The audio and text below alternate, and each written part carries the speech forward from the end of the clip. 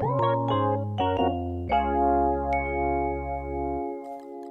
you ever been fumbling around in the dark, trying to find a light source before you get killed by Charlie? Have you ever been running away from monsters, struggling to locate armor and weapons in your messy inventory? Then look no further, because you're already watching this video and I just wasted about 10 seconds of my life saying that. The inventory in Don't Starve is a magical dimension that all characters keep inside their pockets. It allows you to carry an absurd amount of objects that you find for personal use. While you can't exactly carry around 8 million cubic meters of solid gold, Minecraft, you can still carry around an adequate amount of truckloads, which sometimes means that stuff gets lost in that bottomless void. So in this video I'm going to advise you on how to efficiently and effectively organize your inventory, and probably some other inventory related stuff. The Don't Starve inventory consists of 18 slots. 15 of these slots are used to store items, and the other 3 are used to equip hand slot, body slot and head slot items, most notably weapons, tools, armor, seasonal clothes and light sources. Equipable items can be stored in the storage slots as well as being worn, enabling you to take them on and off as you like, except for backpacks, which can only be equipped or dropped on the ground. Equipable items can only ever be stacked up to 1 in each slot, except for a small number of exceptions.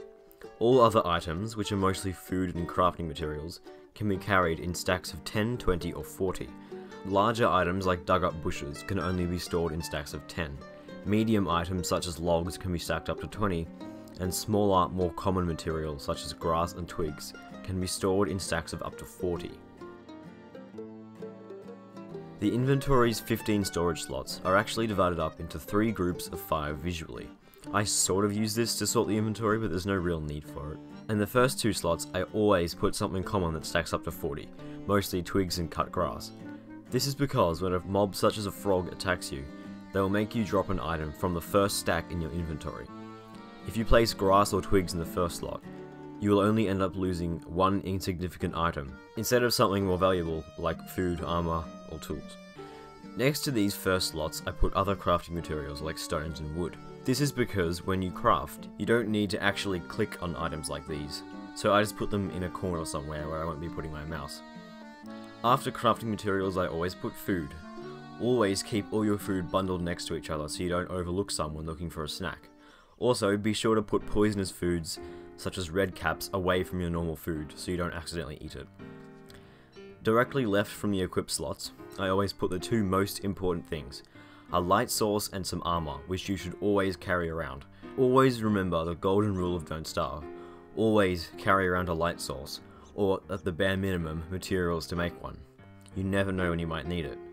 The other reason why I put armor and light sources here is so they're always easy to find when you're under struggle, such as when you're running away from monsters or getting caught in the darkness. This is a really good habit to get into because it might even save your life. After these 2 very important things, I put things like tools and other stuff, just so they don't get lost in the depths of the rest of my inventory. Finally, I just put other things inside my backpack, generally more valuable objects I find while exploring, so they don't accidentally get burnt or something while I'm fighting something like red hounds. I basically store whatever I have multiple stacks of in there, such as grass and twigs from tumbleweeding, or rocks or logs from farming. The first 12 inventory slots are actually bound to the number keys. Slot 1 is bound to 1, slot 2 is bound to 2, all the way up to 10, which is bound to 0. Slots 11 and 12 are bound to the hyphen and plus keys respectively. Using a keybind will perform the right click action on whatever is in the inventory slot. This will equip weapons, tools, clothes, eat food, or simply examine the object if it doesn't serve as an equipable or consumable. Generally I don't use these shortcuts because I tend to accidentally press the wrong one, since the inventory isn't numbered, which often results in me eating food I didn't want to.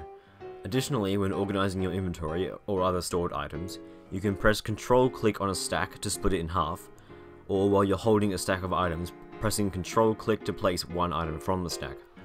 Pressing Shift on a stack of items will also transfer it to a container, such as a chest, if you have it open. If you don't have a chest open, the items will go to a backpack, if applicable. When your inventory is full, the character will comment on it and the leftover item that you tried to pick up or harvest will be transferred to the magic inventory slot. The magic inventory slot, which I think is supposed to be your other hand, actually differs greatly from Don't Starve to Don't Starve Together. In single player Don't Starve, it doesn't serve much purpose other than carrying items, as keyboard shortcuts such as spacebar to do work and pick up items, and Control F to attack nearby enemies don't work while you have an item in your other hand. In DST, however, using controls such as these actually do work, essentially giving you an extra inventory slot. Backpacks can be crafted or obtained in other ways, giving you an extension of inventory space. Normal backpacks are crafted with 4 twigs and 4 cut grass, and give you 8 additional inventory slots. Piggybacks are crafted with 4 pigskins, 6 silk and 2 rope. This backpack gives you 12 additional slots and waterproofs the items inside it, but slows you down by 10%. The insulated pack is crafted with 1 thick fur, 3 gears and 3 electrical doodads. While it only gives you 6 additional slots, it slows down the spoilage of all items inside like an icebox, but does not freeze ice cubes and thermal stones like an icebox does. The final backpack, which is arguably the best one, cannot be crafted and is only dropped by Krampus, with a 1% drop chance. The Krampus sack is however incredibly valuable, as it has 14 inventory slots and doesn't slow you down like a piggyback does. It's also worth noting that 14 inventory slots is almost double your normal amount. With the Krampus sack, you'll have a grand total of 30 storage slots, including the phantom left-hand slot. Well, thanks for watching, I guess. As always, if you have any video ideas, just comment them. The tank is almost empty at this point, so I'm nearly scraping the bottom of the barrel, honestly. I might actually be starting a new kind of series soon, which I have mentioned before, I think. Basically, the videos in the series are going to compare 2 things. Be that video games, brands, products, even beverages, I don't know. So you can sort of expect that soon, maybe. Also, I do want to start a new playthrough series. The last one ended more than 6 months ago, which is a while, so starting a new one would mean that there's more regular uploads on the channel, which means more mediocre content for you to enjoy. But the main problem is I don't really know what game to do a series on, so I'm going to put up a poll. Click here to vote on a gameplay series that you'd like to see. Anyway, bye, I guess I'll see you next time.